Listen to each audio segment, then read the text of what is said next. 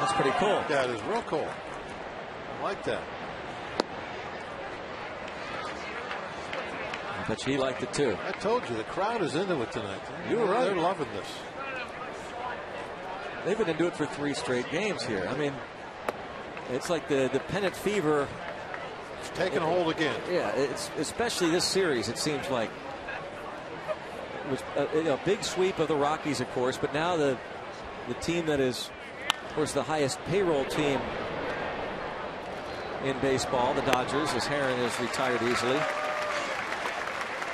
Speaking of fans, you should be a part of this scene here at PNC Park.